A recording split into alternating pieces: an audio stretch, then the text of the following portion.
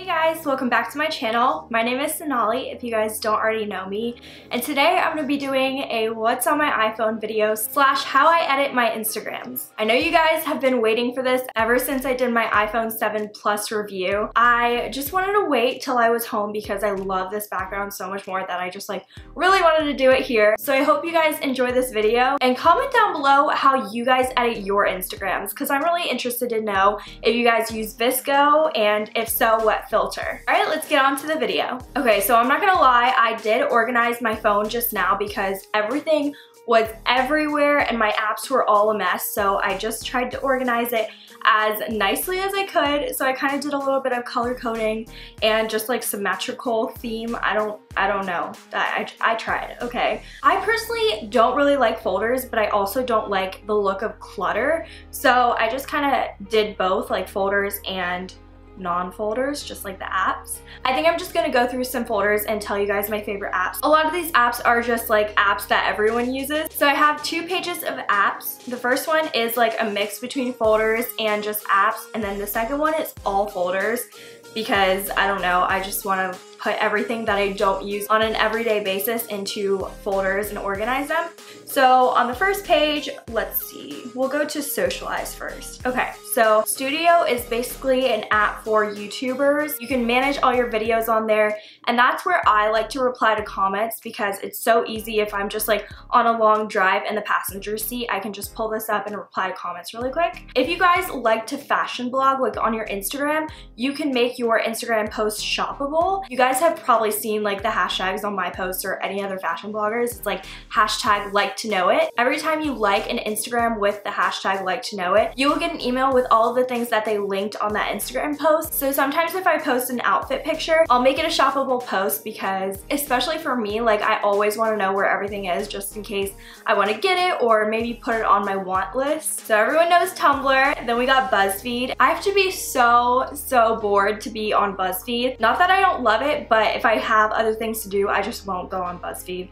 But it's really interesting when I do open it. I love taking like the little quizzes. Then I have GroupMe. Right now everyone's talking in my Bachelor Babes GroupMe. We made like a little GroupMe for our sorority to talk about their premiere tonight. I'm so excited slash really angry that Nick is the Bachelor. Comment down below if you guys don't like Nick or do like Nick. I definitely want to know what you guys think because I'm nervous for this season. Then I have Yelp. Not only do I use this to find restaurants to eat at, but I also use it to find things to do around cities that I'm going to. Then we have the folder Create. Basically, this is all my photography apps, and boy, do I have a lot. Okay. So starting off with the top, I have photos. Then I have VSCO, which I never really used to be into.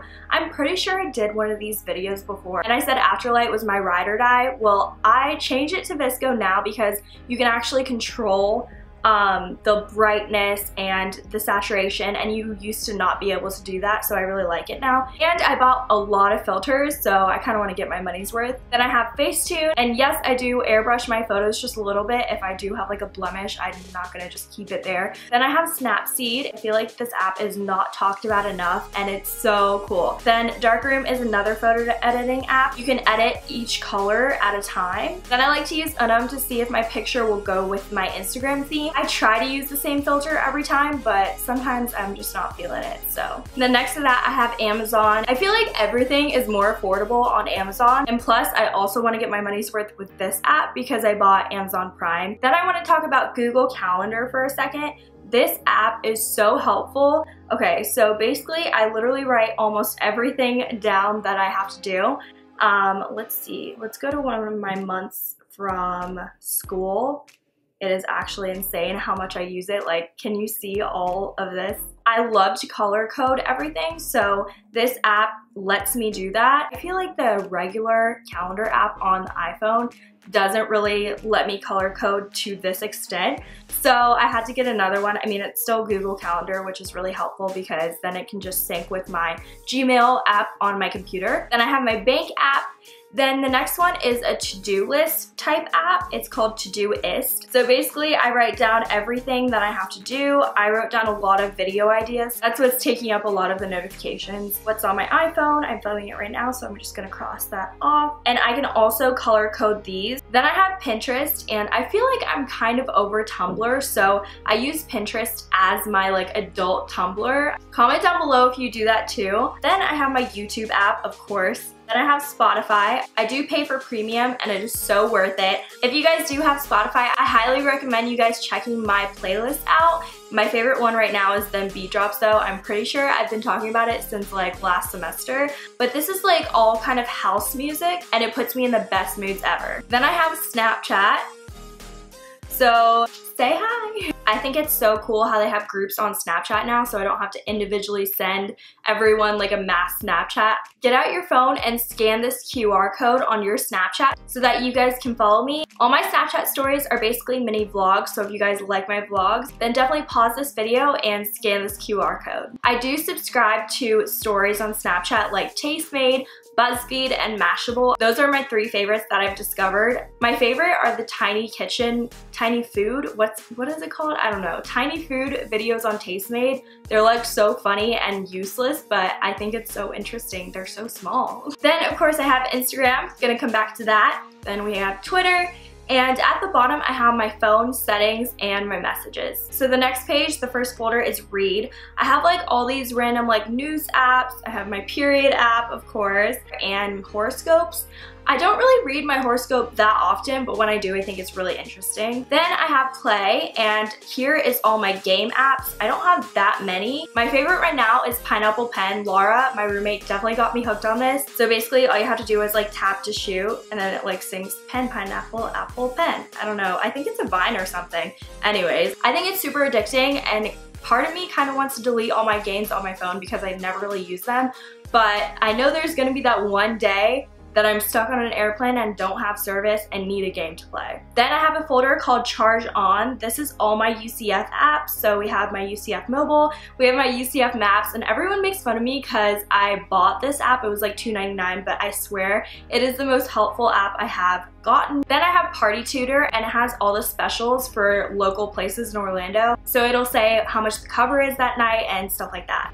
Then I have Canvas, which is web courses. It's basically like our online portion of UCF where teachers can communicate with you what your assignments are, and they'll post your assignments on there and grades and stuff like that. Then I have Travel. I have a Delta app, which I don't really fly Delta anymore because it's so expensive and I just like fly Spirit or something way cheaper.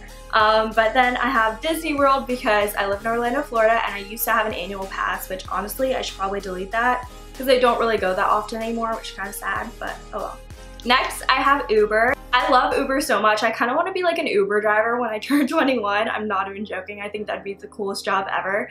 But if you guys have not used Uber yet, use my code SonarlyP52. Plug it into your phone right now so you don't have to worry about it the next time you do use Uber. This will get you a free ride up to $20 off, so that's crazy. If you guys used Uber on New Year's Eve, comment down below how much you guys paid. I'm really curious. Last year, I had to pay $76 and I did not split it with anyone. But this year, I paid $30, which is not bad at all, and I was very surprised. Then I have the Shop app, and I have Venmo, Starbucks, Cartwheel, which is really cool because you can scan things at Target and sometimes it'll be on sale and you can use it as a coupon. Then of course I have Forever 21 because that is my favorite store ever. Then I have Slice, which is an app that keeps track of all your packages, so it's linked to your email and it'll tell you like, oh, your package is arriving, and it'll have all your packages from all the different companies, so you don't have to go through 7 different emails and go through the tracking website to find out when your item is gonna be there. Then I have Polyvore, which I used to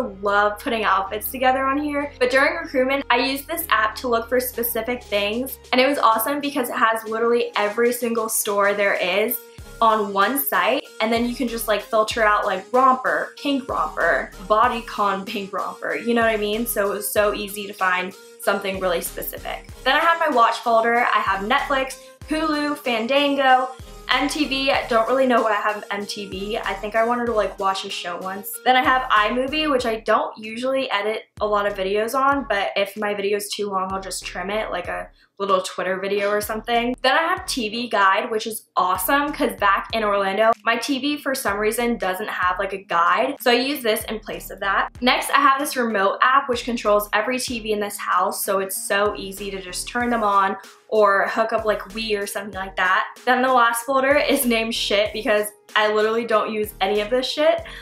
So it's the regular calendar app. Next, I have the weather channel, Pandora, wallet, you know, okay, you get it. Everything that we don't really use. Okay, so it's finally time that I teach you guys my Instagram secrets. So first we're gonna go into Visco. That is the first app I ever touched with my pictures. We're gonna go into my favorites, and I think I'm gonna show you guys how to edit at least 2 pictures. So the first one I'm gonna pick is this selfie. I'm gonna import that and click edit. So usually for my Instagram, I go in with C7, but sometimes it looks too orange, so maybe I'll try C6, which looks a lot better for this picture because obviously the other one looked way too orange. So I actually like to put the filter at the highest it can go, which is 12. And then first I will boost up the clarity a little bit so that everything kind of just pops out a little bit more. Sometimes I do go in with saturation and sometimes I take it down a notch, and here I'm just gonna like take it down a little bit because it's a little too orange still. Then I go into temperature.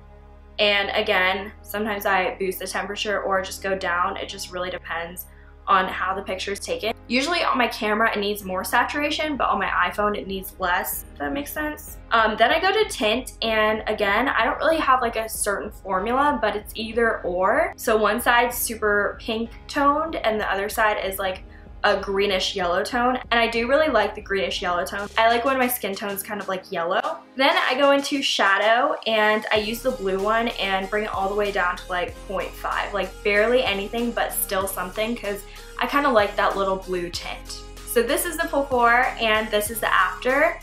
Before, after. So I'll go ahead and save that to my camera roll. And then I'll take it into Facetune. Then I'll just smooth my face out a little bit, maybe getting rid of some of the blemishes that I have.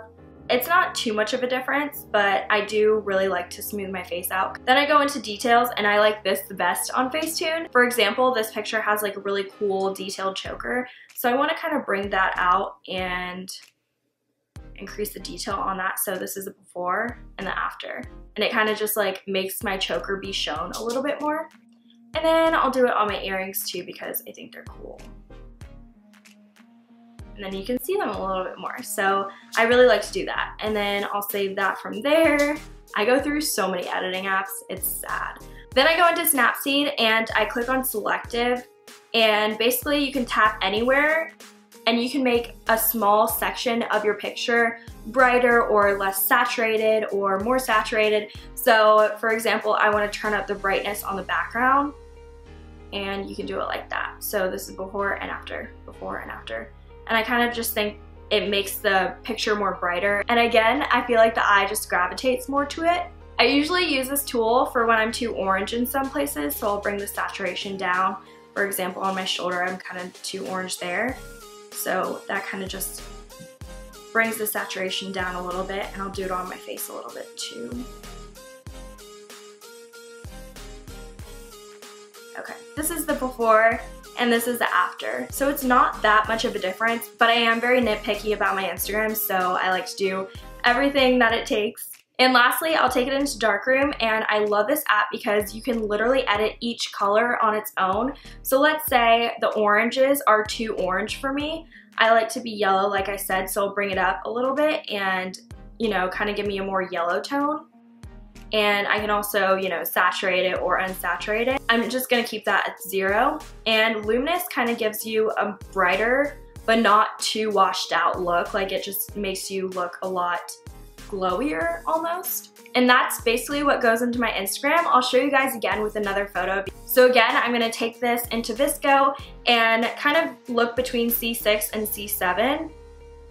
And I kind of almost like C7 a bit more than C6 for this picture. Let's see. I can even check out all the other ones because I bought them all. I just really don't use them. Okay, we're gonna stick to C7 for this, and I'm gonna put it all the way up to 12 again. Then I'm gonna go back in and do like the clarity thing, a little bit of that. Then the temperature, I think I'm gonna increase the temperature just a little bit.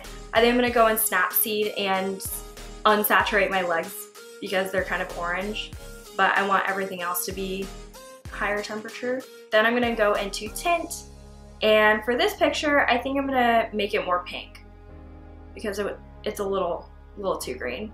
It's definitely a preference thing, so it could be different every single time. Then taking it into shadows, I'm gonna give it a little bit of a blue tint, and that's it, and we'll save it from there. Then I'll take it into Facetune and just smooth my skin out a little bit. My thighs are kind of bumpy. Then I'll go into details, and of course I want my choker to be shown a little bit more, so I'll up the detail on that, and then also my key sunglasses. I think those are really cool, and I'll just do it on the outer brim. Then I'm gonna also do it on the pattern of my shirt and my bracelets. Okay, so this is the before and after, before and after. Then we're gonna go into Snapseed and get rid of my orange legs. I'm gonna keep a little bit of it, but maybe this time brightening it will work a little better than saturating it. So that's what I'm gonna do. Yeah, I think that looks a lot better. So then save copy. And lastly, we're gonna take it into darkroom. And I actually wanna up the greens in this photo because the whole background's green. And basically you can like see the hues of it. You can either do like a, I don't know, seafoam green or a lime greenish. I really like the lime green, so I think I'm gonna keep it like that. And brighten it a little bit. Then we're gonna go into the orange because I kinda want my shirt to be a little bit more colorful. But it sucks because when you do wear yellow and you want to change the color, it does change the color of your skin tone if you're, you know, brown like me or just have like a yellow tint in your skin. I'm actually going to take the saturation down a little bit in this picture because it's kind of a little bit much. Okay, that's perfect, and I'll save that. Next, I quickly wanted to talk about what cameras I use for certain Instagrams because I use a variety of an iPhone, a DSLR, and a point and shoot camera. So I'm just gonna quickly go through it. So this one I took with an iPhone. As you can see, it's kind of grainy and kind of bad quality. I kind of did an impulse post on New Year's Eve. Then this picture is taken with my Sony a5100 with the kit lens. I love this camera because it has a skin smoothing effect on it, and I did not even have to retouch my face with Facetune at all in this picture. It's just that effect on the camera. This one is actually a GoPro. It's my boyfriend's Hero Session 5, I think. But I also do have a GoPro. Now that he uses his, I don't have to lug mine around, so that's a plus. This one was also taken with my Sony camera. Instead of the kit lens, I used a fixed lens. I'll have it somewhere on the screen so you guys can know which exactly one it is. And this lens gives a really blurry background. Of course, the kit lens does too, but this lens is a 1.8 f-stop, so that's like really blurry. This one is taken with my DSLR camera that I'm using right now, and it's also taken with a zoom lens as well. It is a 24 to 70 millimeters 2.8 f-stop. So it's also pretty blurry, but not as blurry as the 1.8. This one is taken as well with my DSLR, same lens. This one is the point and shoot, and I think it was the fixed lens, the 1.8. This was the fixed lens on the Sony. Can't remember, but I think this was the Sony with the kit lens. This was the Sony with the fixed lens as well. This was actually my iPhone, believe it or not. Pretty good quality. This was on my iPhone as well. This was also on my iPhone. This was my DSLR. So you guys get the gist. I hope that helped you guys out because personally, when I see a really cool Instagram, I will always want to know what camera they took it on. And I'll definitely be leaving direct links of the cameras and the lenses in the description box below. I'm also going to be writing a blog post on this topic, so if you guys want to read a little bit more about how I edit my Instagrams, definitely check that blog post out. I will also have it in the description below. I hope you guys enjoyed this What's on My iPhone video, and I will see you guys in my next video. Bye guys!